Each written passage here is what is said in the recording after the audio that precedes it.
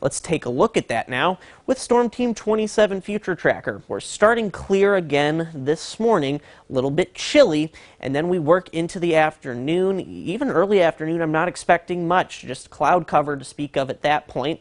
Then we get into the evening, and that's when we really start to see the rain and snow mixture come into play right around 6:30 this evening.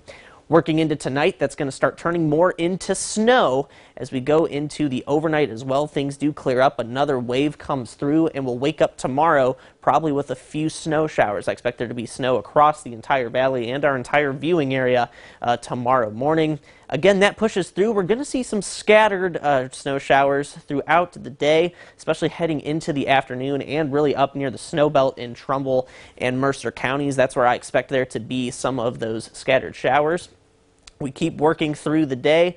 More scattered showers pop up in the evening on Sunday, and then they continue to roll through into Sunday night and even into Monday morning before we start clearing out from those snow showers. Snowfall is going to be about 1 to 2 inches across much of the valley. You can see up in the snow belt we do have some higher totals, especially in Mercer County, over 3 inches possible.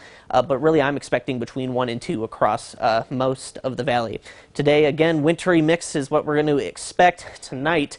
That's going to turn into snow. Again, 1 to 2 inches possible with that.